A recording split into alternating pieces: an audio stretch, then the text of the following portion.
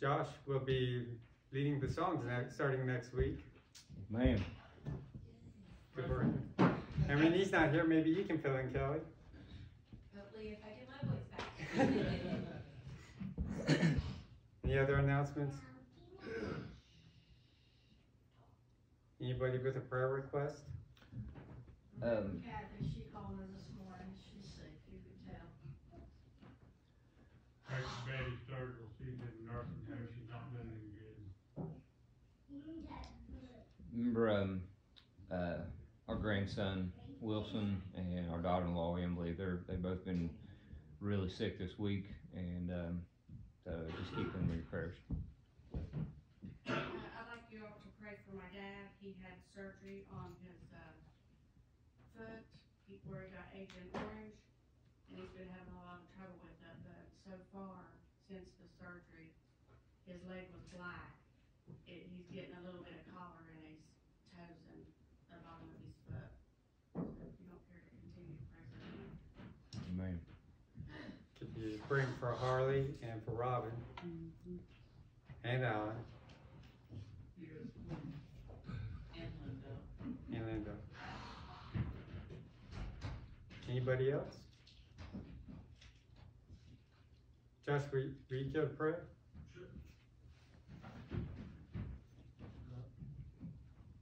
Gracious Heavenly Father, Lord, we thank you once again for allowing us to wait and come into your house, Lord, for praise and worship.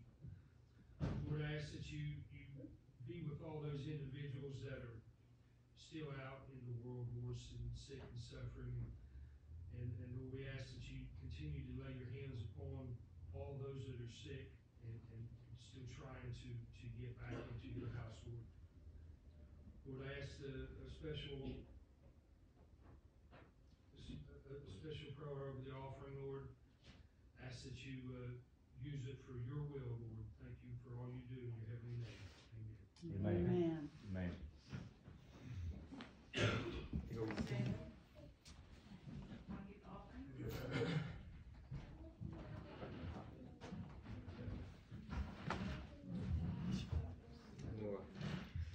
I'm going to attempt a song a cappella here. Sing it well. So sing along with me. It's an old song.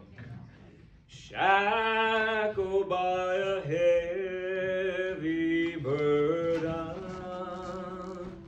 'neath a load of guilt and stain, then the hand of Jesus touched me, and now I am no longer the same. He touched me, oh, he touched me, and all the joy that floods my soul. Something happened, and now I know he touched me and made me whole. Well, since I met this blessed Savior,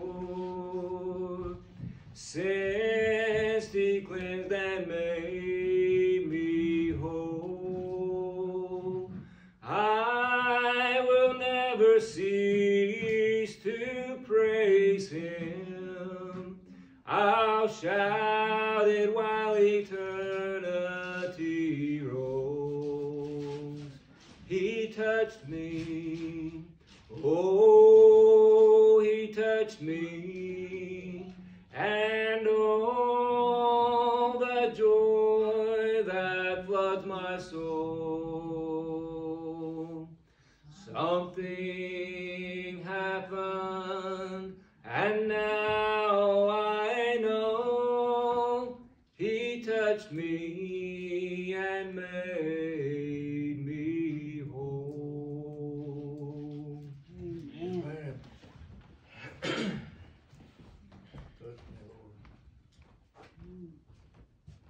Anybody else with a testimony or a special song?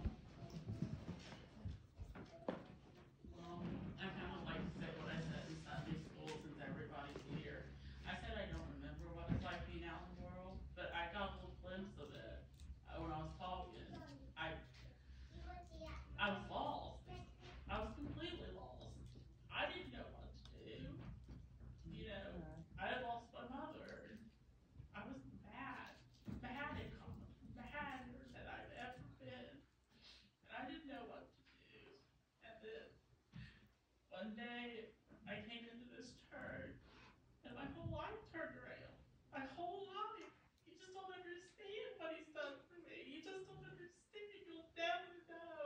Only between him and me, he knows where I was, how close I was to hell, how I could have lost my eternal soul out there. I could have perished.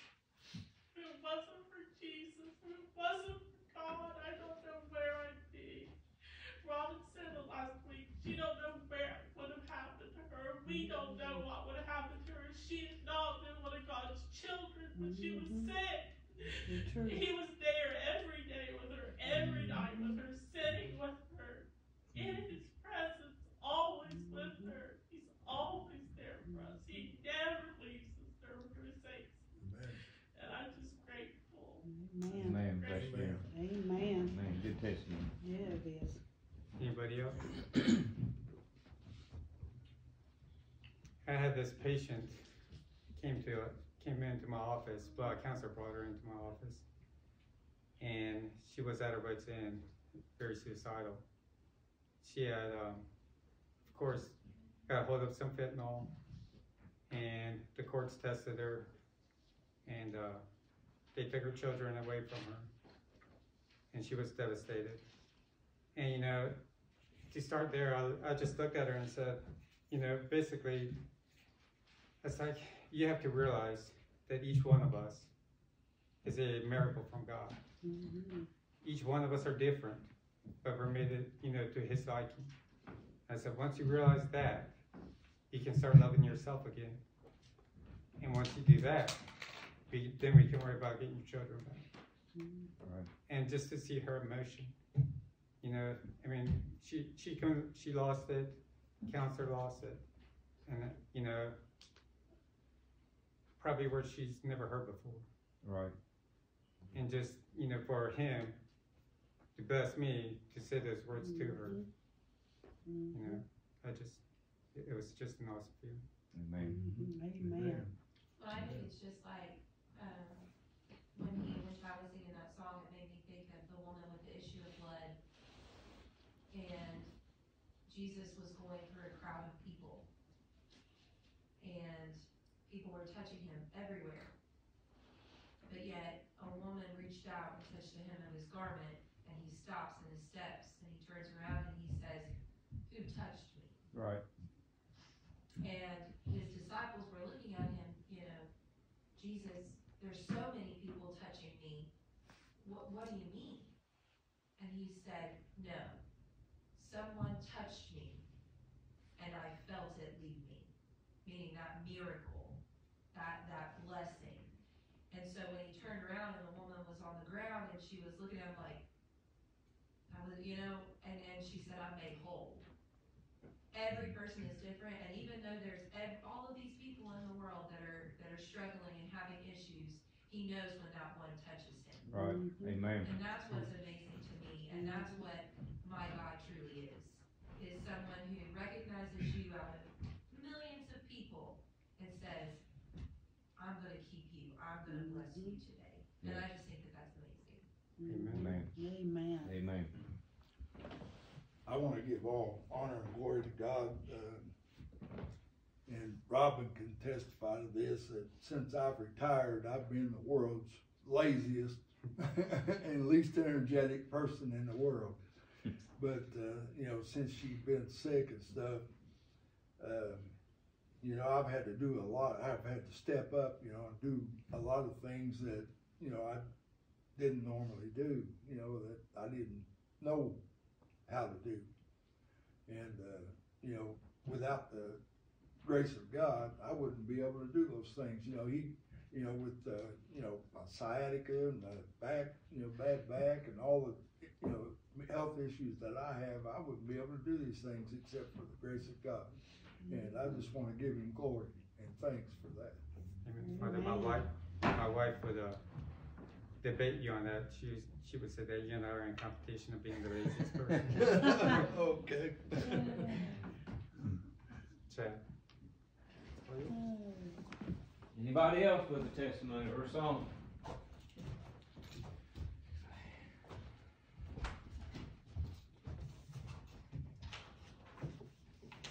You know, Alan, in the Old Testament, the elders, which were the men at that time, they would find themselves on the wall. They would put themselves on the wall, and they would basically chew the fat all day and talk, you know, amongst themselves while the women did all the work. What you found out is that women do the work back at the house. You couldn't wait till you get back on that wall again, could you? Yeah, I'm looking forward to getting back on the wall. Couldn't wait to take your place back with the elders and sit and do nothing all day, right? All right. Anybody else? I'm missing an awful lot of guns. Well, they ain't changed over the last 50 years. I promise you. No, I've probably seen them before. Anybody else?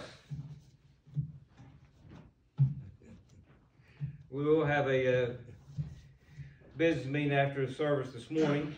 It's an open business meeting. You don't have to be a member here, which I think everybody here is a member, but you don't have to be a member to stay or whatever. But we will close this service out and go into that so that we'll be closed out and you'll be able to leave if you feel that you need to. Just a couple of things we need to discuss and go over and catch up, I guess, more or less over the last few months. So we will do that right after this service. Turn your Bibles, please, to the book of John, chapter 8. John, in chapter 8. You know what we've been hearing this morning is, through the testimonies, is that God watches over us. He keeps us. And from what I hear, those that stood and testified, you convinced me that you believe it.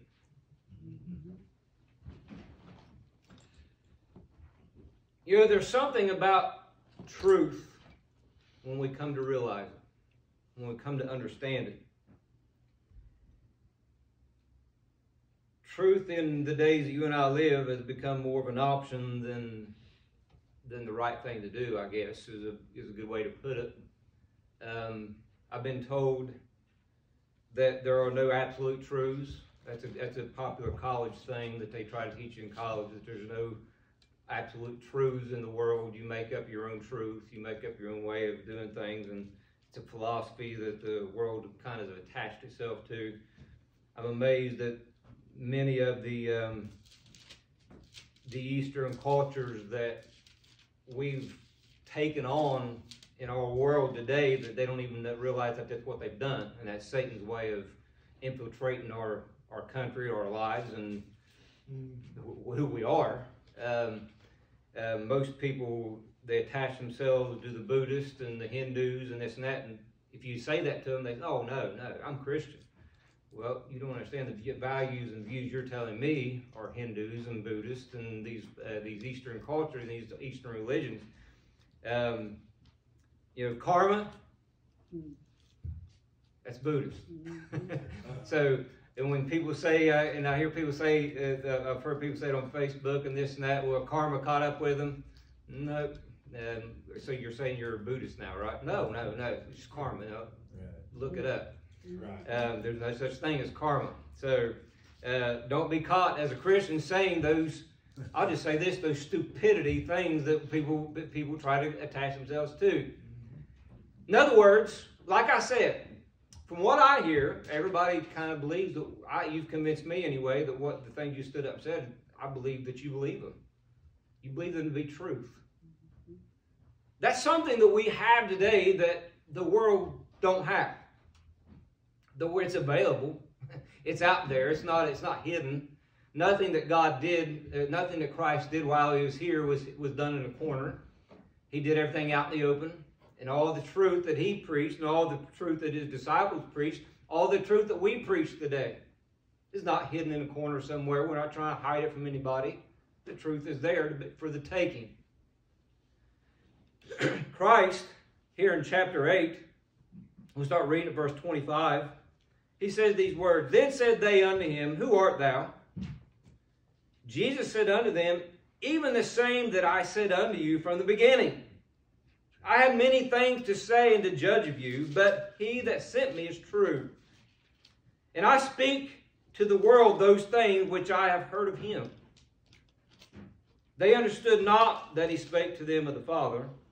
Then said Jesus unto them, When you have lifted the Son of Man, then shall you know that I am he, and that I do nothing of myself, but as my Father hath taught me, I speak these things. And he that sent me is with me. The Father hath not left me alone, for I do always those things that please him. As he spake these words, many believed on him. Then Jesus said to those Jews which believed on him, If you continue in my word, then you are my disciples indeed. And ye shall know the truth, and the truth shall make you free. They answered him, We be of Abraham's seed, and were never in bondage to any man. How sayest thou, you shall be made free? Jesus answered them, Verily, verily, I say unto you, whosoever committeth sin is a servant of sin. And the servant abideth not in the house forever, but the Son abideth forever. If the Son therefore shall make you free, you shall be free indeed. I know that ye are Abraham's seed, but you seek to kill me, because my word hath no place in you. I speak that which I have seen with my Father, and you do that which ye have seen with your father. They answered and said unto him, Abraham is our father. Jesus said unto them, If you were Abraham's children, you do the works of Abraham. But now you seek to kill me, a man that hath told you the truth, which I have heard of God. This did not Abraham. Folks, we have something today that may sound maybe a little elementary this morning, and I even questioned that I was even reading the right scriptures until I heard people testifying, and the Holy Spirit confirmed it. So that's okay. I'm glad of that. Folks, we have something today that the world is looking for. Mm-hmm.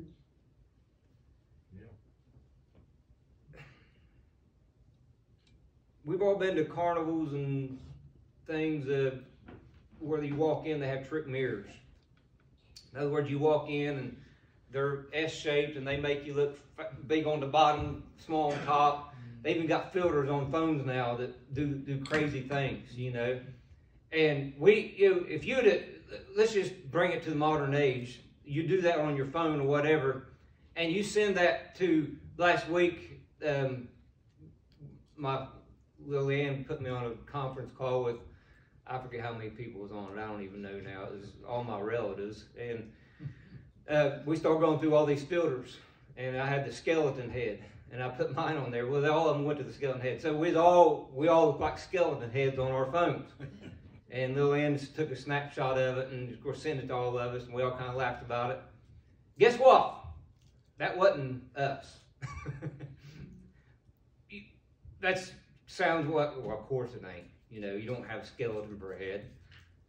But you know what? We listen to the world as though we believe everything we hear. And unfortunately, without Christ, we're very well capable of believing everything that we hear. I don't know about you, but when I do watch TV and do watch the news, I watch it with the truth of the Word of God on my side. I'm glad I do that. Because if I did not do that, it's hard to tell. I'd be pulling my hair out and running down the street and going, what in the world's going on here in the world today? But with the truth of the Word of God on my side, I watch what I watch and I see it, and I'm able to pick out those things which are the truth and which are those things which are the lies. We have that ability as children of God. Christ is trying to explain to the Jews here that He is truth. Everything that I say is truth. And they came back and said, well, and he says, if you believe me, then you'll be set free. What do you mean, be set free? We're the children of Abraham. We've never been under bondage. We've never, since Since we left Babylon, we've been free people. Are you kidding me? And yet they were under Roman rule at the time. That we won't get into all that. They said we've been free. We are free people. We're one of God's. And he says to them, whosoever committeth sin is the servant of sin. In other words, whoever commits sin, you're under the bondage of sin. And he was here to obliterate that. He was here to take that philosophy and say, you know what? I am the truth. If you believe me, then you will no longer be under bondage of sin. Well, that does not mean that we don't make mistakes. That don't mean that we don't sin in some way, either deed or thought. That means that the grace of God is covering my sins, and when I do sin, I realize it. And I know that I'm not under that bondage. I can say, God, I know that I've made a mistake, and move on.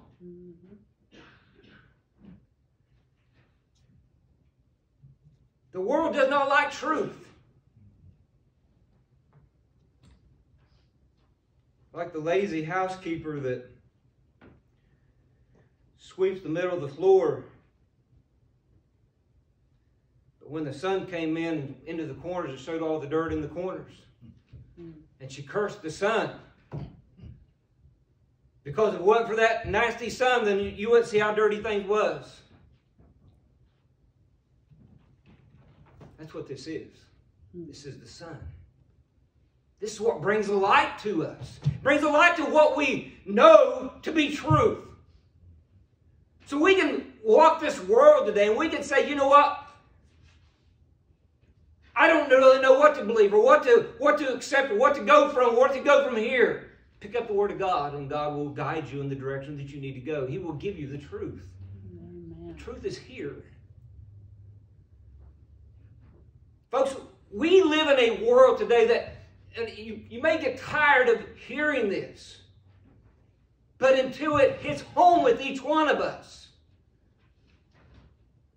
then I guess God will just keep laying it on my heart.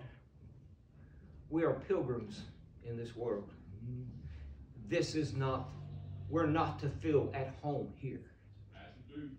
We're passing through, Bobby, that's right. We're just going from point A to point B. Where's point B? It's not 282 County Road 7A in Ironton, Ohio. That's where I get to stay until God called me to my home. Until we get that drilled in our minds, then the truth will evade us every day and we will be miserable people.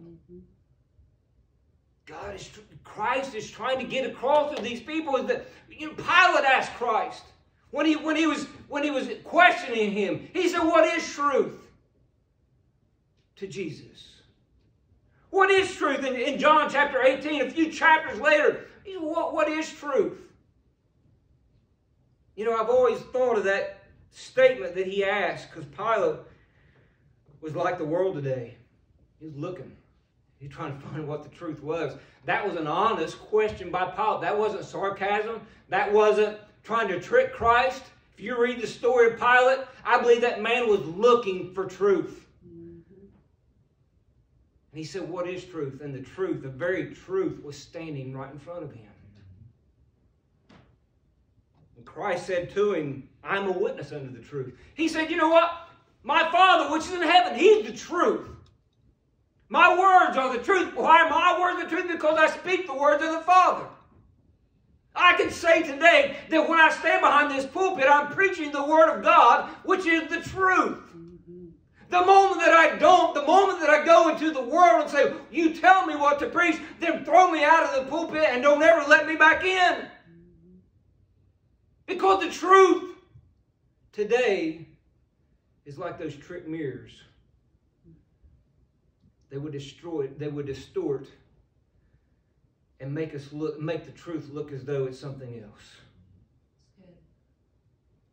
That when the fact is, the truth is what the Word of God says that it is. Absolute. The Word of God is absolute. Absolutely.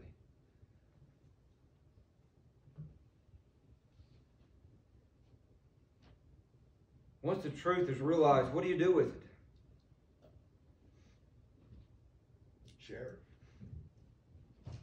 Share it for sure. Back in the book of Matthew, chapter 26, another very familiar scripture.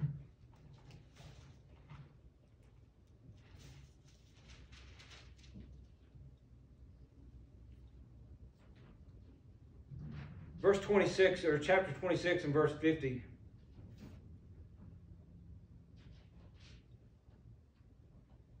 Christ says these words to Judas Iscariot. Jesus said unto him, Friend, wherefore art thou come? Very simple words, very simple question. Oh, it wasn't that Christ didn't know why he was there. It wasn't that Christ was oblivious to what was happening behind his back. They thought behind his back. He wanted Judas Iscariot to understand something. Number one, that I'm your friend.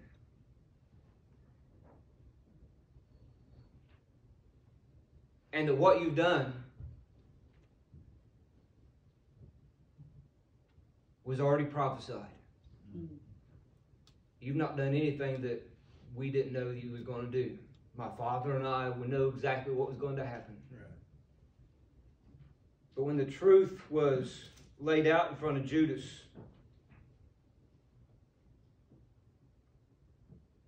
he had to answer the question that Christ asked. Wherefore art thou come, Judas? Why did you come here? You know, there's something about the Word of God that when we don't back down from it, I've never convicted anybody. Never. It ain't the style of preaching that convicts. It ain't the hicks and the hacks and the spitting and the sputtering. That's it. Whether it's a simple teaching message or it's a preaching message, whether I get excited, whether I don't get excited, I've never one time ever convicted anybody of their sins, but the Word of God has. Amen. Mm-hmm. When Christ looked at Judas, why did you come here? And at that moment, Judas had to answer for himself why he came there. When the truth was settled in the minds of Judas, he knew at that moment what he'd done was wrong. You see, all the truth that Judas knew prior to that was money, power, to hold the money bag. Make sure that I'm in control of this and I'm in control of that. And I will take the 30 pieces of silver and I will hand Christ over to you because I will have money and money will equal power to me. You see, that's the truth that the world wants you to hear. The more stuff you have, the more power you got. The bigger house you own, the more power you have. The more bigger bank account that you have, the better job that you have, the more power you have. But when it comes right down to it, some of the poorest people in the world is people like Bill Gates, Rockefeller. Admittedly, Rockefeller was not a Christian. A story was told one time of him sitting in a restaurant, looking over at one of the servants of this restaurant, had this big steak sit down in front of him, and he was eating, and you could tell he was enjoying every bite. You see, J. Rockefeller wasn't able to eat that kind of thing because his heartburn was so bad that it would kill him if he ate something like that, because of all the stress that he'd had in his whole life. And he walked over to that young man. He said, "Are you enjoying that steak?" And he said, "Yes." He said, "I would give anything to be able to enjoy that the way you enjoy that. But because of my life, I'm not able to." You see, we may not have the greatest of everything there is to have. If God's blessed me with a wonderful job, I love my wonderful family. These are all things great, well and fine. But you know what? Those are not the true blessings of God. They are true blessings of God, but my true blessing is my salvation. That I can lay down at night and know that I'm going to heaven when this life is over. If I never wake up again.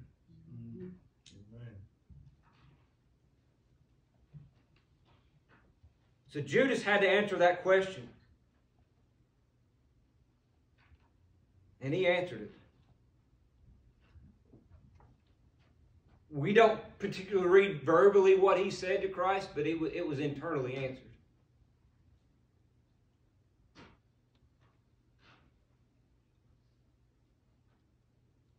And as he received that money, he verbally told the elders that gave him the money in Matthew 27, verse 4, I have sinned in that I have betrayed the innocent blood. The Bible says that he went out and hanged himself. I've often said about Judas, did that mean that what happened to him, that he nullified himself of grace? He just didn't take it. He said, wait a minute, he betrayed the very Son of God. He deserved hell. He deserved the deepest parts of hell. What has he done that's any different than you and I done before we were saved? How many times did you take the name of God in vain? How many times did you do the things that you knew that God was not proud of you, or God would not approve of you doing? And yet you did them anyway. That's why, folks, that's why every single day we should bow our heads and thank God for the grace that he provides each one of us. Because without it, there ain't one of us. Without grace, every single one of us would split hell wide open. I don't care how good we are. I don't care how well we talk.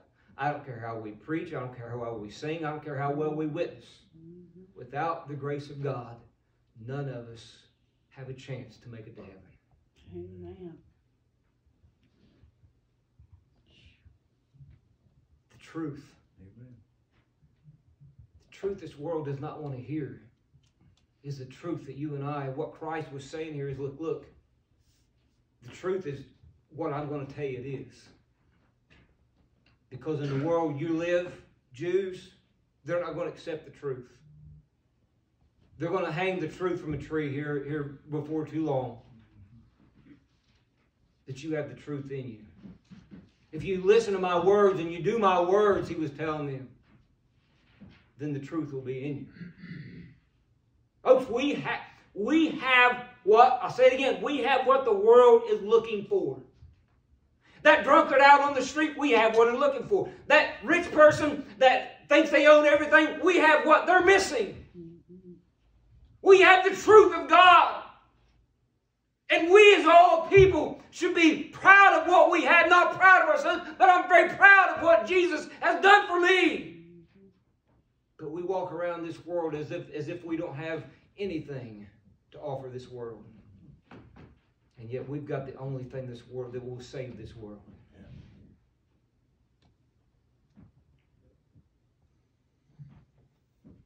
So once we receive the truth, you have to answer for the truth. There are unsaved people that will be under the sound of our voices when we speak the truth. And they will no longer be able to say, I didn't know. They'll no longer be able to say they don't know what the truth is anymore. They may choose not to listen to the truth.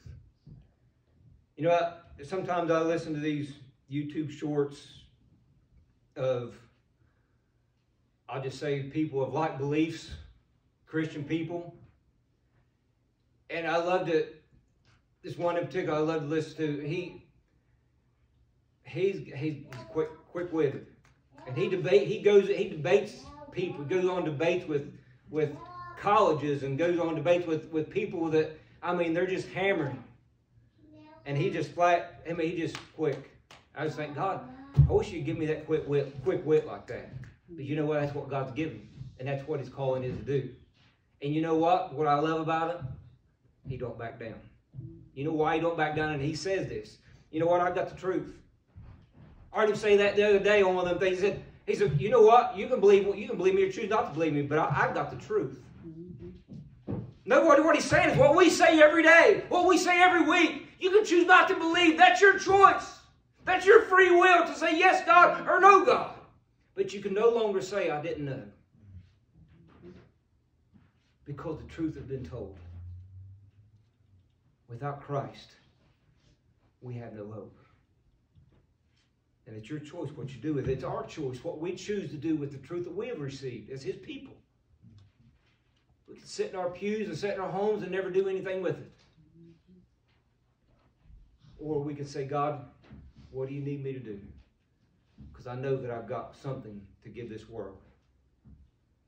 Too many people, too many Christians today feel as though they have nothing to offer. Too many churches today are filled with pews of people that think, oh, I have nothing to offer this world. I'll just come and worship and I'll go home. You know, there's a Greek word for that. Hogwash.